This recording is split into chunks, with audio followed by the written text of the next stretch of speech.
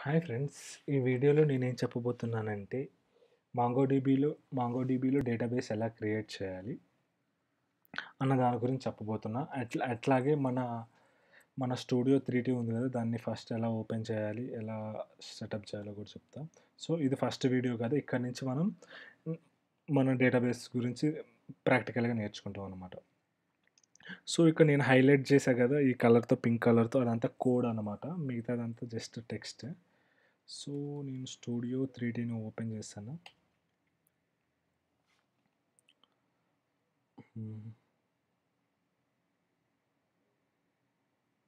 So, once మీరు ఇలా open చేసిన తర్వాత ఇట్లా ఎంప్టీ విండో వస్తదనమాట. సో, ఇప్పుడు ఫస్ట్ మనం ఒక సర్వర్‌ని క్రియేట్ చేసుకోవాలనమాట. సో, మనకి బై డిఫాల్ట్‌గా ఏ సర్వర్ అవైలబుల్ ఉండదు. సో, మనం ఒక సర్వర్‌ని క్రియేట్ చేసుకోవాలి. ఆ సర్వర్‌ని క్రియేట్ చేసుకోవాలి ఎలా అంటే, మీరు కంట్రోల్ యూ కొట్టినా వస్తది. లేకపోతే ఇక్కడికెళ్ళి కనెక్ట్ అని క్లిక్ చేసినా వస్తది.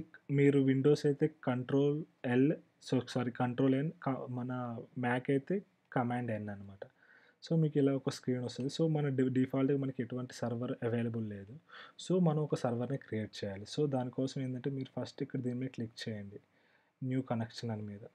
సో, న్యూ కనెక్షన్ అని పెట్టి ఇప్పుడు మనం లోకల్‌లోనేగా యూజ్ చేసేది. కాబట్టి మనం లోకల్ తీస్తాం. సపోజ్ ఒకవేళ మీరు ఏదైనా యూఆర్ఎల్ నుంచి యూజ్ చేసుకుంటే లైక్ డైరెక్ట్‌గా మాంగోడీబీలోంచి యూజ్ చేసుకున్నా అంటే దాన్ని డైరెక్ట్‌గా యూఆర్ఎల్ ఇస్తే సరిపోతదనమాట.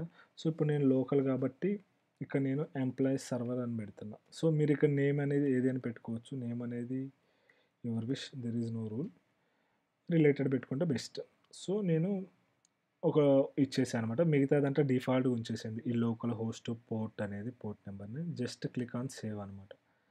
ఒకసారి సేవ్ మీద క్లిక్ చేసిన తర్వాత మనకి ఇక్కడ వచ్చింది. సో, ఇక్కడికొచ్చిన తర్వాత దీని మీద క్లిక్ చేసి కనెక్ట్ అని కొట్టండి. సో, కనెక్ట్ అయిపోయిందనమాట. సో, వన్స్ కనెక్ట్ అయిన తర్వాత ఇక్కడ మీరు అబ్జర్వ్ చేస్తే ఇక్కడ మనకి 3 డేటాబేసెస్ వచ్చేసినాయనమాట. సో, ప్రతి ఒక్క మాంగోడీబీ సర్వర్‌లో బై డిఫాల్ట్‌గా 3 డేటాబేసెస్ బై డిఫాల్ట్‌గా వస్తాయనమాట. అదొకటేంటంటే అడ్మిన్, ఒకటేమో కాన్ఫిగ్, ఇంకోటైతే లోకల్ అనమాట. సో, బై డిఫాల్ట్‌గా మనం లోకల్ అనే డేటాబే బ బ మనం ఇప్పుడు సపోజ్ మీరు ఏ డేటాబేస్‌ని స్పెసిఫై చేయకుండా యూజ్ చేస్తుంటే మీ డేటా అంతా లోకల్ డేటాబేస్‌లోకి ఇన్సర్ట్ అయిపోతదనమాట. సో, అలా అనమాట. ఈ 3 అనేది మీరెప్పుడైతే ఒక సర్వర్ ఎస్టాబ్లిష్ చేస్తారో ఈ 3 డేటాబేసెస్ అనేవి బై డిఫాల్ట్‌గా వస్తాయనమాట. సో, ఇప్పుడేందంటే మనం మన డేటాబేస్‌ని క్రియేట్ చేయాలి.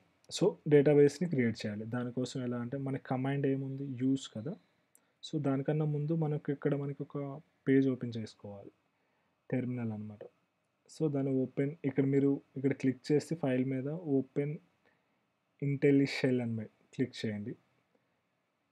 క్లిక్ చేసినప్పుడు మనకి ఇలా ఒక షెల్ వస్తదనమాట. సో, ఇప్పుడు మనం రాసిపోయే కమాండ్స్ అన్నీ ఇక్కడే రాస్తాం అనమాట. సో, క్విక్ టూల్‌ని క్లోజ్ చేసేస్తాను. సో, మనకి డేటాబేస్ క్రియేట్ చేయాలంటే మనకొక కమాండ్ ఉందనమాట. సారీ, ఈ కీవర్డ్‌ని యూజ్ అనే కీవర్డ్‌ని యూజ్ చేసుకొని మనం డేటాబేస్‌ని క్రియేట్ చేస్తామనమాట. సో, ఇదేందంటే యూజ్ అనేది ఒక నేమ్‌ని తీసుకుంటది. ఇది సింటాక్స్ పెట్టా కదా! ఇది సింటాక్స్. ఇది యూజ్ అనేది ఒక డేటాబేస్ నేమ్‌ని తీసుకుంటదనమాట. సో, తీసుకొని ఆ ఆ డేటాబేస్‌ని క్రియేట్ చేస్తది. ఒకవేళ ఆ డేటాబేస్ లేకపోతే ఆల్రెడీ క్రియేట్ అయ్యింది ఏంటంటే దాన్ని యూజ్ చేసుకుంటది. లేకపోతే క్రియేట్ చేస్తది. ఉంటే డైరెక్ట్‌గా యూజ్ చేసేసుకుంటదనమాట. సో, అది అలా అనమాట. ఇది ఇచ్చేసా. ఇప్పుడు సపోజ్ దాన్ని ప్రాక్టికల్‌గా చూద్దాం ఎలా అనేది. సపోజ్ నేనిక్కడ నేమ్ ఏమిచ్చా, ఎంప్లాయీస్ డీబీ అని నేమ్ ఇచ్చా అనమాట. సో, వన్స్ ఈ నేమ్ ఇచ్చిన తర్వాత దీన్ని ఎగ్జిక్యూట్ చేయాలి. సో, మనకి బై డిఫాల్ట్‌గా మనకి డేటాబేస్ ఏమి లేదు. సో, ఏం లేదు కాబట్టి బై డిఫాల్ట్‌గా మనకేం లేదు కాబట్టి ఇప్పుడు ఓకే. ఫస్ట్ అయితే కమాండ్ ఎగ్జిక్యూట్ చేసిన తర్వాత చెప్తా.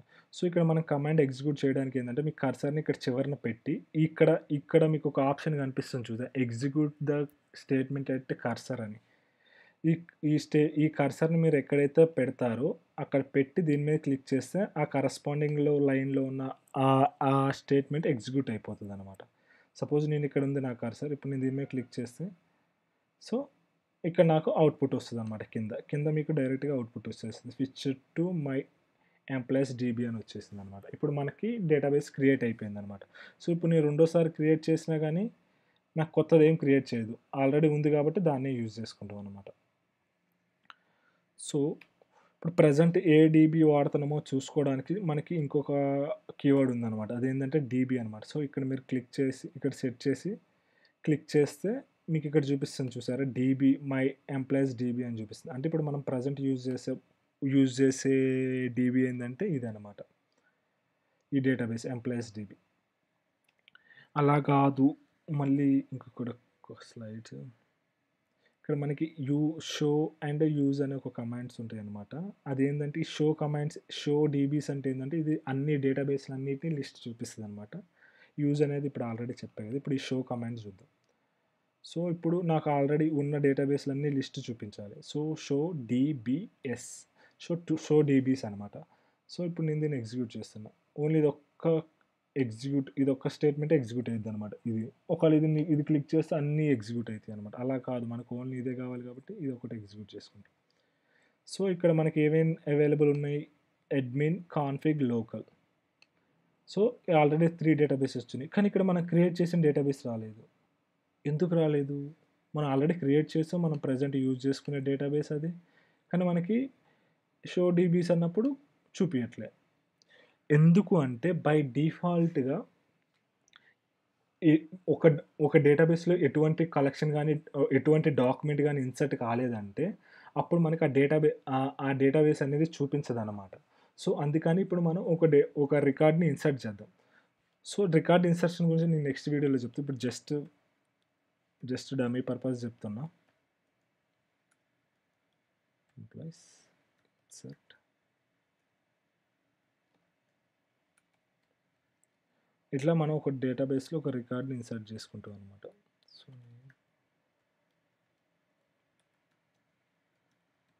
సో, ఇప్పుడు నేను ఈ కమాండ్‌ని ఎగ్జిక్యూట్ చేస్తున్నా. సో, ఇప్పుడు నాకు వచ్చేసింది. ఒక రికార్డ్ ఇన్సర్ట్ అయిపోయిందనమాట. సో, నేను దీని గురించి ఫర్దర్‌గా చెప్తా. ప్రెజెంట్ అయితే మనం ఇప్పుడు చూద్దాం. ఇప్పుడు నేను డేటాబేస్‌ని ఎగ్జిక్యూట్ చేస్తున్నా. ఓకే. ఇప్పుడు చూసారా? ఎంప్లాయీస్ డీబీ అని వచ్చేసి ఇందాక రాలేదు. ఇందాక మనం రన్ చేసినప్పుడు రాలేదు. కానీ ఇప్పుడొచ్చింది. ఎందుకంటే అట్‌లీస్ట్ ఒక రికార్డ్ ఉంటేనే, అట్‌లీస్ట్ ఒక డాక్యుమెంట్ ఉంటేనే మన డేటాబేస్ అనేది క్రియేట్ అయితదనమాట. క్రియేట్ అయితే యూజ్ చేసుకుంటాం అనమాట. ఇలా మనం మన డేటాబేస్‌ని క్రియేట్ చేస్తాం. ఈ వీడియోలో మనం ఏమేమి చెప్పుకున్నాం ఒకసారి రివైజ్ చేస్తా. యూజ్ అనే కీవర్డ్ యూజ్ చేసి మన డేటాబేస్‌ని క్రియేట్ చేస్తాం అనమాట. అండ్ యూజ్ చేసుకోవడానికి కూడా అదే అనమాట.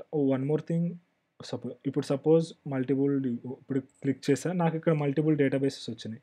సో, ఇప్పుడు నేను లోకల్ డేటాబేస్‌ని యూజ్ చేసుకోవాలి. అప్పుడు నేనేం చేస్తా అంటే డైరెక్ట్‌గా మన యూజ్ కమాండ్ ఉంది కదా! యూజ్ లోకల్ అని క్లిక్ చేస్తా అనమాట. క్లిక్ చేసి ఎగ్జిక్యూట్ చేస్తా స్టేట్మెంట్‌ని. ఇక్కడ మనకు చూపిస్తుంది స్విచ్ టు డీబీ లోకల్ అనమాట. ఇక్కడ లోకల్‌కి షిఫ్ట్ అయిందని చెప్తుంది. ఇప్పుడు నేను ఈ డీబీ కమాండ్‌ని ఎగ్జిక్యూట్ చేస్తే నాకు లోకల్ వచ్చిందనమాట. అంటే లోకల్ డేటాబేస్‌ని యూజ్ చేస్తున్నా. ఇది యూజ్ అనమాట. యూ యూ యూజ్ కీవర్డ్ యొక్క యూజ్. షో డీబీస్ అంటే అన్ని లిస్ట్ ఆఫ్ ద డీబీస్ చూపిస్తాయి. ఉత్తి డీబీ అంటే ప్రెజెంట్ ఏదైతే డీబీ ఉందో ఆ డీబీని చూపిస్తదనమాట. సో, అట్‌లీస్ట్ 1 రికార్డ్ ఇన్సర్ట్ చేయాలి. మన డీబీని షో డీబీస్‌లో చూపించాలంటే. ఇది డేటాబేస్‌ని ఎలా క్రియేట్ చేయాలి అన్న దాని గురించి. Thank you. ఇంకేదైనా డౌట్ ఉంటే కింద కామెంట్ చేయండి. నేను హెల్ప్ చేస్తా.